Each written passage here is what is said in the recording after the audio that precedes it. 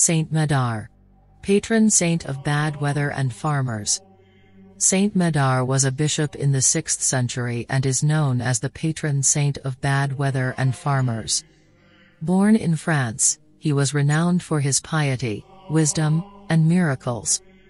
Legend has it that during a ceremony, a dove landed on his head and remained there, becoming a symbol of his holiness and protection.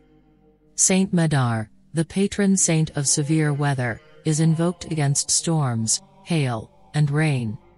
Farmers also seek his intercession for favorable weather conditions and abundant harvests.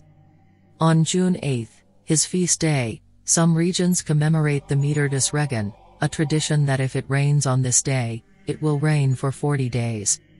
Let us recall Saint Medard's intercession during bad weather and pray for fruitful harvests and protection for farmers and those harmed by weather.